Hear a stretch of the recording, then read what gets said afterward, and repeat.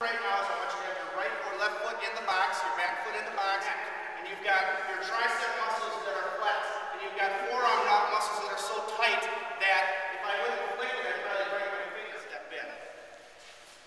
Relax. We're doing nothing right now but just relax. If your body's nice and loose and nice and relaxed, your body will go there. If you need to adjust to a higher outside pitch, your body will go there. If your arms are all up, I need assertive people in place. First call or cadence is feet. Look down on your feet right now. Do a little twist for me. A little twist. All right? You need to be on the balls of your feet because in your swing you need to rotate. Yes, you would. Yes, you would. Yes, you would. Yep. Yep. Yep. Make sure you're nice and relaxed. Feet. Feet are lined up. They're lined up. All right? Next cadence. Stance. All I'm going to simply do is take the bat off my shoulder. And right now what I want you to do is I want you to take your top hand. So if you're left-handed, let's do this, guys. Coach, pretend you're the player. He's trotting around for his home run and this happens all the time. Coach is going to say, I'm sorry, coach. Sorry for you. Not trying to go home run. I'm just trying to get a base hit.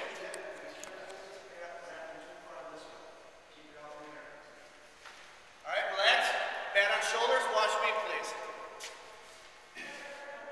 We want to be short and compact. Short means we are as close to the ball as we possibly can to bring that back.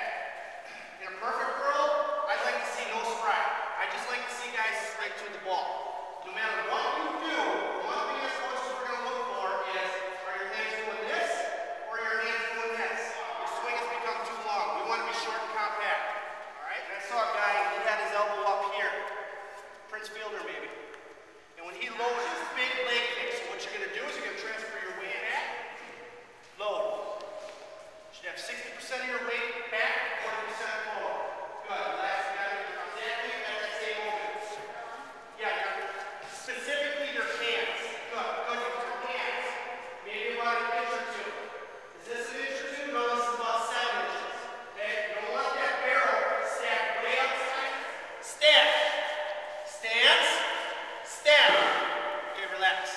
Somebody asked me the other day, I was working with a high school kid, he said, the butt up the back. Okay? Not to the ball, not outside of the ball. And certainly, point that knob just inside the baseball. Tight to your ears, keep it above the swing zone. The ball is presented, it's sitting there for a count, and then you go ahead and stack. What does that equate to in the batter's box? The ball is sitting in the catcher's mitt and you're deciding to swing.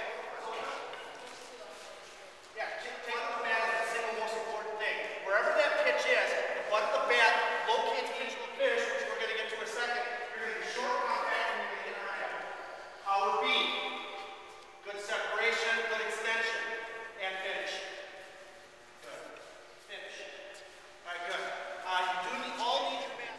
Why can't you control the situation in the cage? You can't control it. Good. Good. Yeah, absolutely. So, this first in any given rep, backhand. When I'm in the stack position, I should be back to 50-50. 50% are satisfied. We are happy. Okay?